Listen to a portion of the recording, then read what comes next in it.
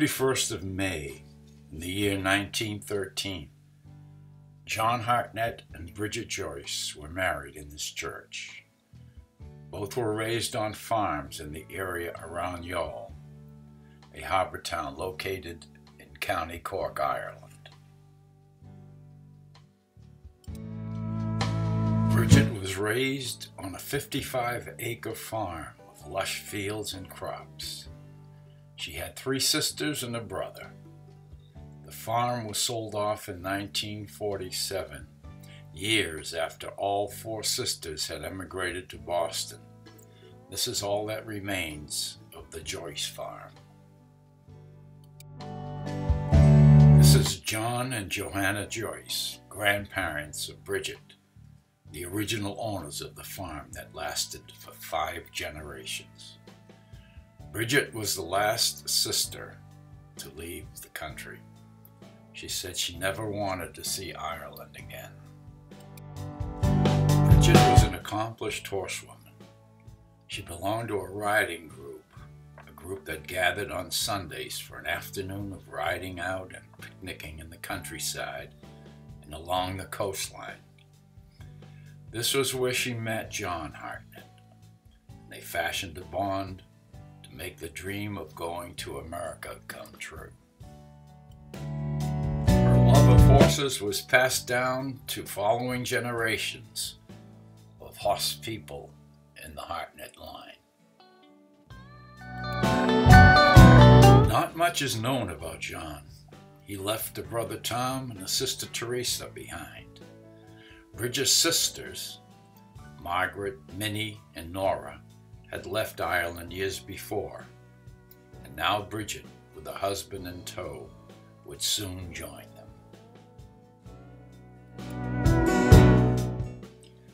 They said goodbye to one coastal city and hello to another far away.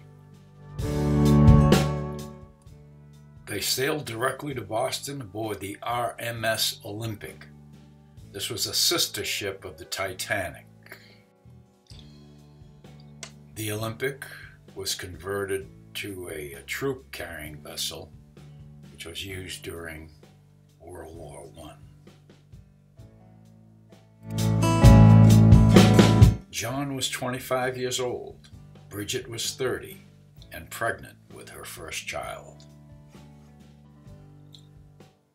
They arrived in Boston, tired and hungry, on June 18, 1913, and were met by Bridget's 3 sisters, who had taken care of living arrangements in a new building called the Charles Bank Homes, which was located in the West End of Boston.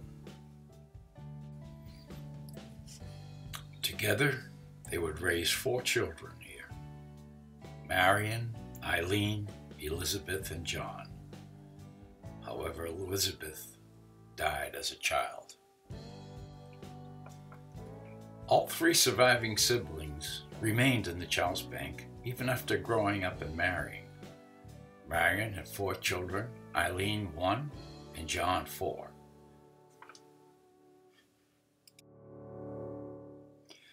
It's doubtful John or his sisters went beyond grammar school.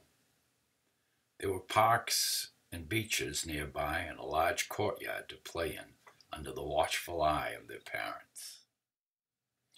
The whole city was their playground, and John, who grew into be a dark Irishman with black wavy hair, a ready smile, revealed a good sense of humor. He made friends easily, and they were many in number.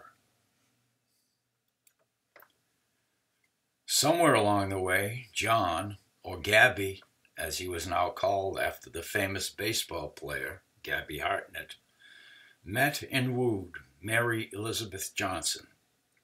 They eloped to New Hampshire in 1938 to marry. They were both 18, kids of the Great Depression.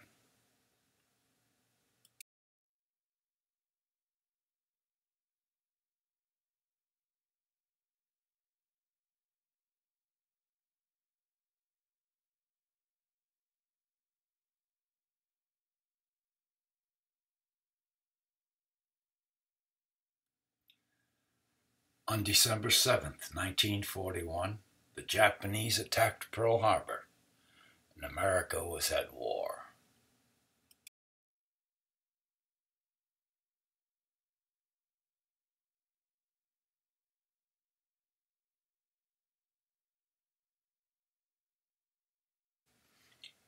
By 1946, after the war had ended, Mary and Gabby had 4 children of their own.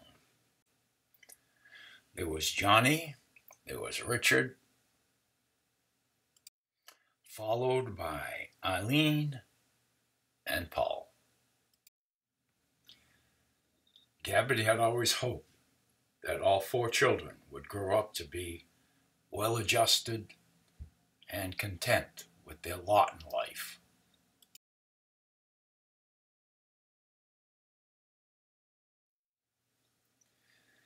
Mary's sisters, who lived with us, Dolly, Mildred, known as Dolly, and Helen, were all grown up and on their own. Dolly married Peter Gallo, and Helen married Roy Lamoni. Her brother Tommy had married as well and had 2 children. He had married Helen Farley. Joe Johnson, he remained single.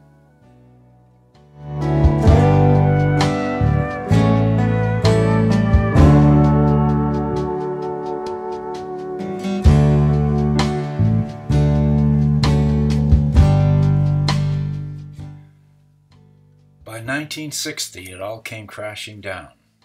Time ran out for the Hartnetts and many others as urban renewal laid waste to a thriving multi-ethnic community of 12,000 people to make way for luxury housing. We were displaced and forced to move and relocate elsewhere. Despite efforts to stop the taking by a committee set up to save the West End, it was time to leave. In the span of 100 years, a man and a woman from Ireland came to America and in 5 generations leave a legacy of a family fully American. Bridget lived out her time and died at age 83 in 1963. Mary died young, at 56 years old. She died in 1976. Gabby lived to be 79 years old. He lived most of his adult life battling MS. In the end, he was surrounded by his own 4 kids, his 4 granddaughters, and his 6 great-grandchildren.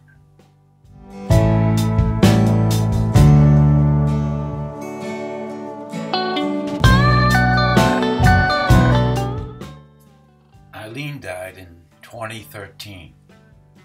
She was followed by her beloved husband Louis, who died in 2019.